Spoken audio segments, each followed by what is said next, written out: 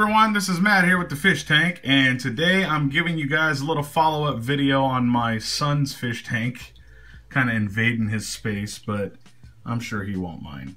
So, we've had these guppies in here now for over a week, maybe a day, a weekday.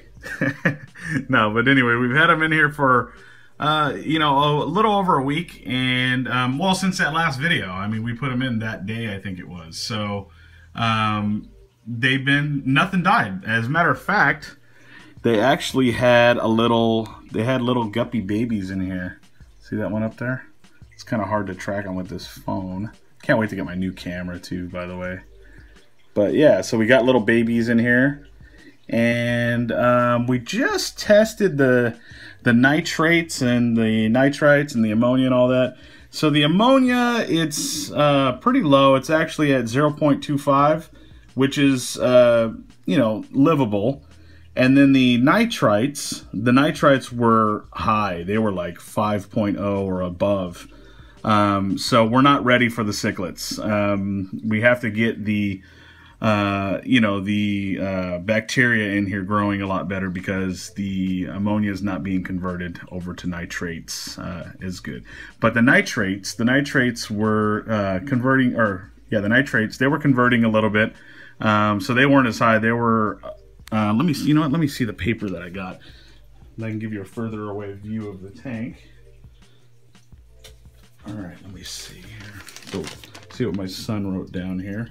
He wrote, okay, so the nitrates are actually at 20, which is still, I mean, that's a little high, but as you guys probably know already, and if you don't know, nitrates are a lot more survivable when it comes to, you know, these, you know, like nitrates, nitrites, ammonia. Ammonia and a nitrite, and the nitrites, those things will actually kill your fish if those levels are too high. Now, nitrates, those can get up pretty high, but those you can't just, you either have to have plants in your tank to remove the nitrates, because the plants will use the nitrates as fertilizer, or you have to do water changes. And this is the reason why you need to do water changes, because if your nitrates get up too high, then it could cause a problem. So what he needs to do now is he's going to need to do a water change, because like I said, the nitrites are really high, and it will kill his fish if you got new fish in here. Now guppies, I mean, you know, they can live through a holocaust, you know, and really just kind of go through it and still, you know, be kicking just fine. The snails that he has, those are doing fine as well, but again, they can tolerate some pretty nasty water. So I did have a question for you guys, and I wanted to get your input on this. I'm not too bashful to say it. I'm actually learning more about GH and KH. I'm not no pro at it or anything like that, but I know that KH is a water buffer, which just means that it'll maintain the pH. Like if you had it at like 8.2 to you know, like 7 or whatever, if your KH is high in your water, then it will basically keep it at that level. So it's like a buffer. It just keeps the level wherever you set it at, basically. So I'm hacking it up real bad. But if you guys can help me, post below on what GH and KH is. And I'm looking forward to getting this thing completely cycled so we can put my son's cichlids in here.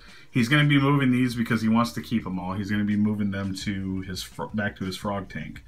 So anyways, thought I'd share this update with you guys. God bless you like always, and yeah, let us know what you think of the tank. Thank you guys for voting too in the last one on the name.